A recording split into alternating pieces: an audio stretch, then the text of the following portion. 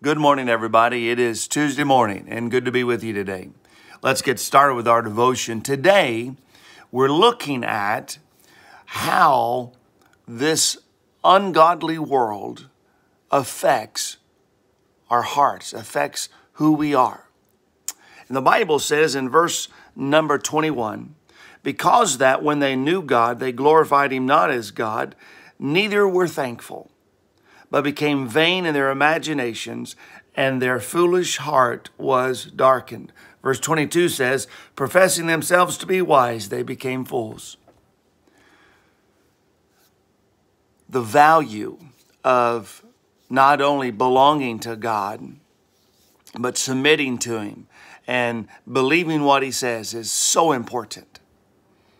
Did you know how much God protects you and I?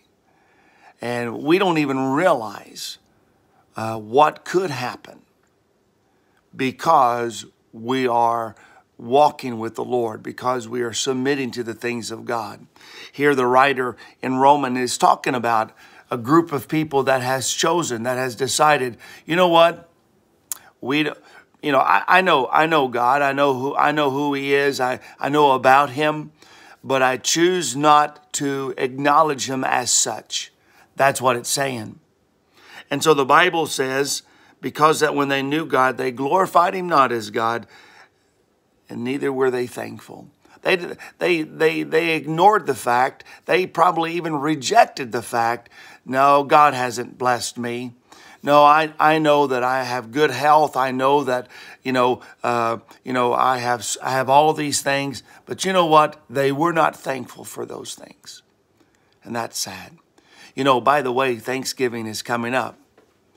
And you ought to gather with your family, and you ought to stop with your family and just acknowledge not only who God is, but you ought to be thankful and begin to count your blessings and say, this is because of God, because truly God is good.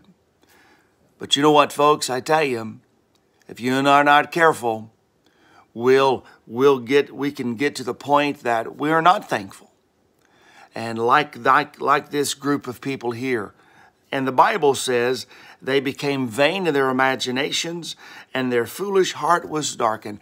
Even how they thought, even they did not attribute anything to the things of God, and their conclusions were just sad, because their conclusions had nothing to do with the truth, and it was all empty thinking, just empty thinking. And the Bible says that their hearts were darkened. When you remove the light, when you take away the truth, it just leaves darkness, and it affects our hearts. And folks, I tell you, but we that are saved, thank God. Thank God for the Lord. Thank God for what he's done in our lives. And I want to challenge you, and I want to encourage you as you go out today. May you and I not forget that it is God. It is God that has blessed us. It is God that has provided for us. It is the Lord. And every time we think, every time that we do the things that God has called us to do, and may we be aware that God has directed our steps, and God has guided our thinking. And may our thoughts be upon him, and may we attribute all that we do because of him. And I tell you, may we truly walk in the light, because he is in the light. Lord, bless the Lord, and be thankful to the Lord for what he has done. Let's go to the Lord in prayer. Father, thank you. We don't hardly even realize many times how we are blessed. But Lord, may we on a daily basis acknowledge what you have done for us. Lord, bless us, I pray. And Father, help us to guard our minds. And Lord, help us to guard our hearts. And let the light of the glorious truth shine in our lives.